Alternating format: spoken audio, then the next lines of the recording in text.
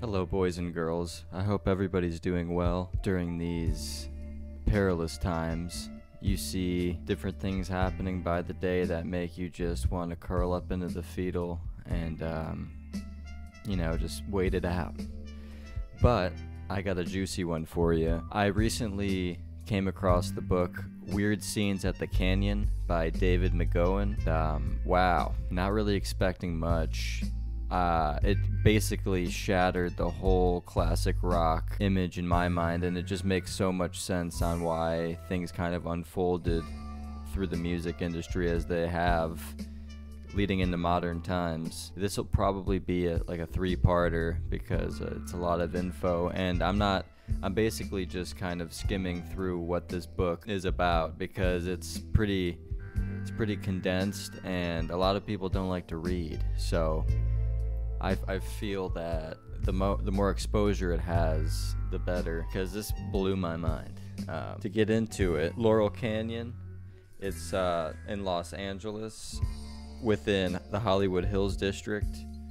It was originally inhabited by the Tongva people of California, so it seems like a lot of places, especially in the west of America, United States, we've kicked these indigenous tribes out of where they've been living for thousands, if not millions of years, in order to bring forth some motive, whether it be industrialization, putting a bunch of houses, or starting a music military intelligence industry that would rattle the whole world and also establish the, different forms of mind control and mass population mind control through media that we have today. It's just gone out of control today, but this is kind of, you wonder and ask yourself where it all started and how we could be so stupid to just let this happen and mindlessly watch these terrible shows.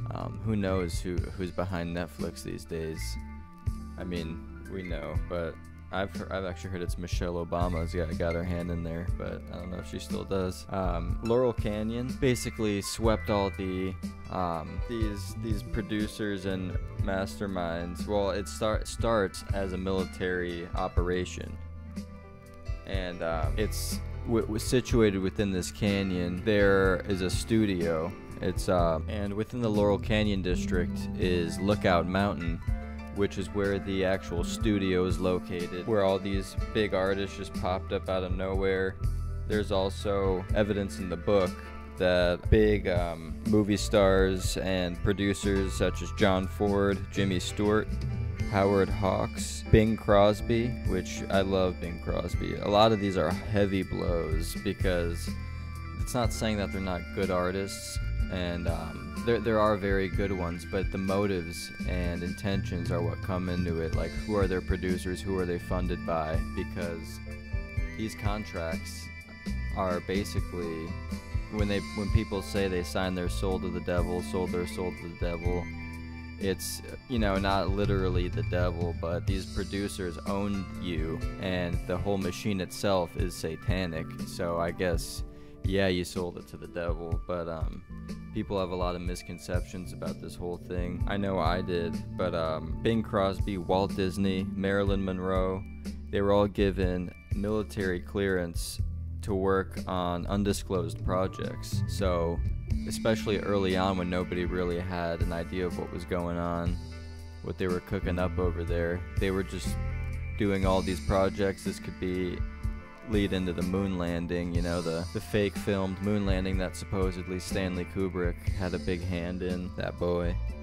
Lookout Mountain Laboratory, it's 250 producers, animators, editors, both civilian and military, given top security clearances.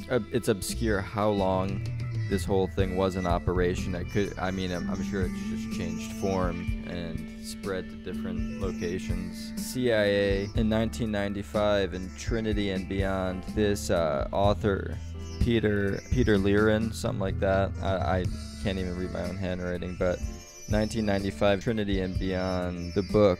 This person had access to CIA documents, which is how this Laurel Canyon thing started getting out. So, to start, huge bands such as the biggest people you've ever heard, such as The Doors, Frank Zappa, David Crosby of Crosby, Stills and Nash, Buffalo Springfield, The Byrds, all these big bands that the newer generations aren't probably going to be as familiar with. I barely was. It was mostly through listening to what your parents listened to. And if you are interested in music and have creative tendencies and urges, you tend to go back into older music, and especially classic rock was big for me in my upbringing. But this is more the 60s and 70s era, which is when Laurel Canyon was big and started officially. This was like Frank Zappa, The Doors, Crosby, Stills and Nash, like I said, and these bands that basically came up out of nowhere and gained huge notoriety, like overnight. The Mamas and the Papas. There's a lot that I'm going to get into. And once again, this is all from the book, Weird Scenes at Laurel Canyon. It's just, I'm trying to give it a more, paraphrased, digestible version here, and just basically bringing attention to the book so people can go read that book, because it's crazy. And there's also been a bunch of movies on Laurel Canyon, one with that boy Christian Bale. And I'm sure these are more, geared towards just fluffing it up and not really going into the meat and potatoes of the Laurel Canyon facilities themselves. But there is a lot on this subject. A lot of it's based on the hippie movement and the counterculture movement, which plays a big role because we see these artists being seemingly pro-hippie, civil rights and all that. But in reality, a lot of them were, military brought up. And that's just a common theme in this book. Almost every single one of these big bands, at least one member has military family, like prominent military families, such as Jim Morrison, whose father, George Morrison, was an admiral during the Gulf of Tonkin incident, which basically initiated and inspired, it was like a false flag movement that inspired our involvement in the Vietnam War. So that's a big thing.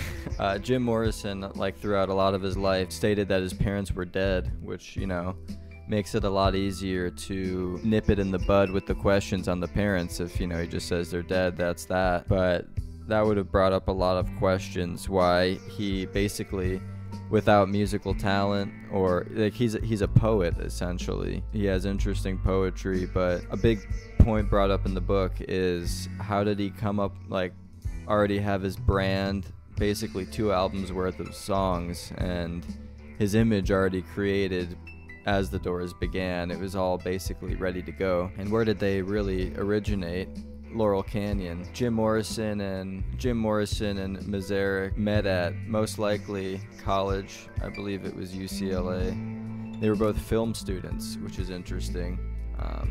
More interested in film and art rather than the music. It was kind of just like a last resort for Jim, it seemed. He had no interest in music his whole life, went to school for film, and they just sort of put together this operation. And Mazarek is like a genius organ player, and it just came out of the blue, essentially. A big theme in this would be controlled opposition. So where it seems that these guys are pro-hippie, pro-civil rights, they're actually on the other end controlling people who are very, complacent.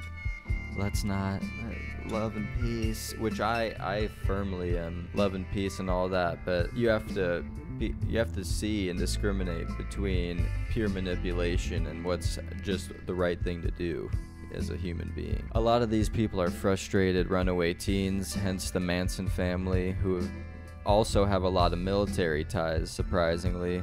This goes into the video I made previously on Charles Manson being mystic or a madman. I've been back and forth with the Charles Manson thing because I've heard evidence that he's a grand wizard, willingly went into jail. He was sent to Terminal Island, which I'll get into later, but a Terminal Island prison in California has a big role as well with potential MKUltra military operations. Charles Manson was not, he claims that he had no real influence over these children, that they were just living their lives, and it was all on their own will.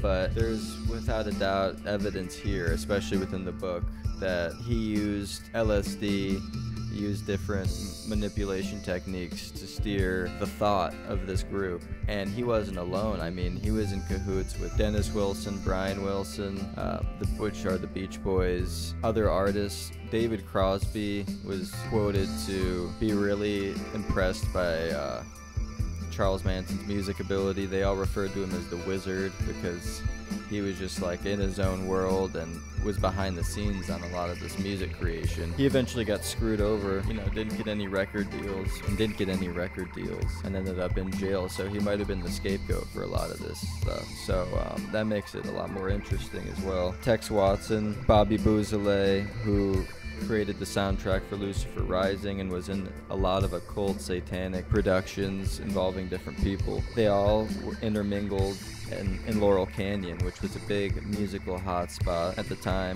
between the 60s and 70s. Tex Watson actually made hair pieces for actors and musicians in Benedict Canyon, which was very close to Laurel Canyon, and he lived in Laurel Canyon, so he would go to work Benedict Canyon and go back home in Laurel Canyon. Stephen Stills, David Crosby, Stills, and Nash. Apparently David Crosby is part of a royal bloodline. He's related to Alexander Hamilton, one of the founding fathers, which is why he is relevant at all. Why he's such like a god figure among the music industry people, especially at the time, which is mentioned at multiple different places in the book. David Crosby was also one of the founding members of the Byrds. So if you look through, all this stuff checks out too. It's like many times while reading this, I had to just stop and actually just do some internet searching because it was like unbelievable but fit together so well. You see that a lot of these band members flip around between bands, start new bands that end up being huge.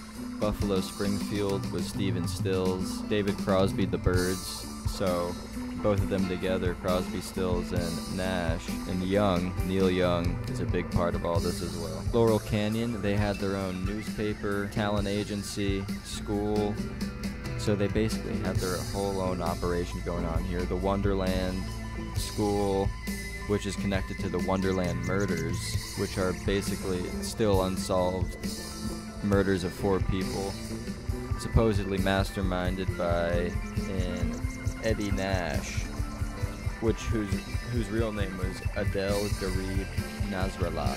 So the last Nasrallah, Nash, there's an H at the end of Nasrallah. So I guess he just Americanized his name. Eddie is probably Eddie in Palestinian form because he's comes from a wealthy Palestinian hotel-owning family. So this guy owned strip clubs, he owned gay bars, all along Laurel Canyon, and an accused convicted money launderer. So he probably had ties with all these musicians. They all had these money operations going on where they had little pockets of money in different areas, keeping the operation funded and keeping the drugs flowing. There's a big tie to the bands and drug running and pushing of pharmaceuticals and LSD. Timothy Leary, who was also in Terminal Island, the prison where Manson and others were kept for a certain amount of time, and Manson was sent there for car theft, which, it's kind of like, supposedly Manson has been a criminal his whole life, and why would they send him to some crazy military related prison for a car theft? They would just put him in, normal prison where all the other boys go, instead of these high class, high profile criminals. Phil Spector and the Wrecking Crew connected to behind the scenes music for shit bands like the Byrds. It's like a common joke that a lot of these early formed bands had no idea how to play their instruments, and they were just learning to play as they were doing their live jams. And the real good versions of their songs, which are the studio versions, are studio versions that have studio musicians, such as Phil Spector's Wrecking Crew. And Phil Spector's famous for being part of the Rat Pack boys who killed their wives. A genius, but crazy genius. He helped engineer, like create the wall of sound, which uses reverberation and echo and sound absorption type technology to create that symphony sound in the recorded versions of songs you hear today, studio versions.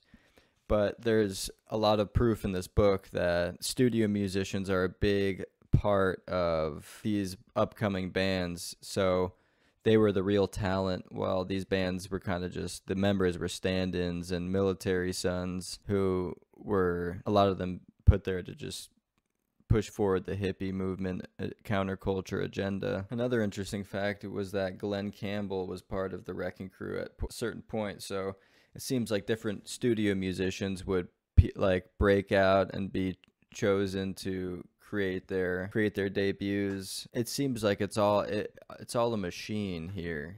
There's little independence in this big music scene. Laurel Canyon was responsible for basically commercializing music and making it an industry. So before the 60s, there was a lot more independence, and it was just making music to make music for the love of music.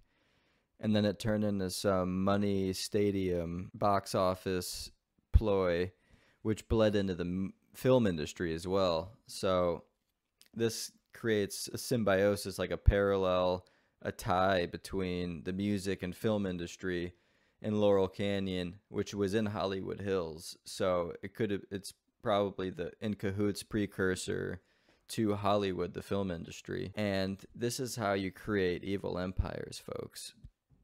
Straight up. This will be the end of part 1. Part 2 coming at you real soon.